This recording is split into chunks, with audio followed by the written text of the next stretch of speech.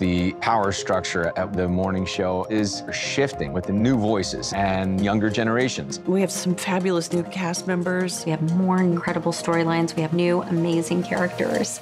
Okay, should we have the conversation about Bradley that I think we're all thinking? Is she really cutting it? Greta came in and just swooped us all off of our feet. What I want is to change things here. Stella Bach is the youngest and only female news president in the history of UBA. I want to build things, but I can't build them if the ground isn't level. She's essentially the new Corey Ellison. There's no reason why they would get along and see eye to eye, and they definitely do butt heads. Her point of view seems to be, you're lucky to have me. Clear the wax out of your ears so you can hear what I'm telling you. UBA's New Year's Eve extravaganza tomorrow night live. I've spent years putting on a suit, pretending to be a fake news anchor. So transitioning over to the morning show was just an extension. And action! I was asked to submit my audition tape during my sister's wedding. I called Mom, I said, will you sing with me really quick? We did a little duet together, and that was the weirdest audition tape I've ever put together in my life. The top trending topic this morning is Alex Levy. When Ty comes into this world, he's new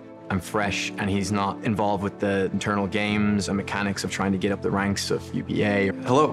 Who are you and how did you get in here? Oh, that's Ty Fitzgerald. He's actually on the show. I know who that is. I was really nervous to act opposite Jen. I really am so looking forward to working with you. Well, I'm really excited to be worked with.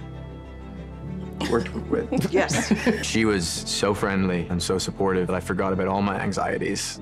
Well, look who's here. Julianna Margulies is an incredible addition to the show. There she is. Here I am. She's brilliant and so talented. She was on ER and I was on Friends, and our stage doors opened up and we'd chat with each other. Who would have thought 25 years later we'd be finally on the same set? Alex, if you're ready. My character, Laura Peterson, is the network's golden ticket. She can pretty much do anything she wants. What was the nature of your relationship with Mitch Kessler?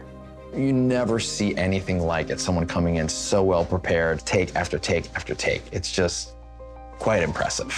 It was an incredible experience coming into the show where everybody on this set is a master of their craft. Jumping into this vat of incredibly talented women, it was an embarrassment of riches. I'm so excited to come to work and to get to do it with these people who I love. It's a total dream.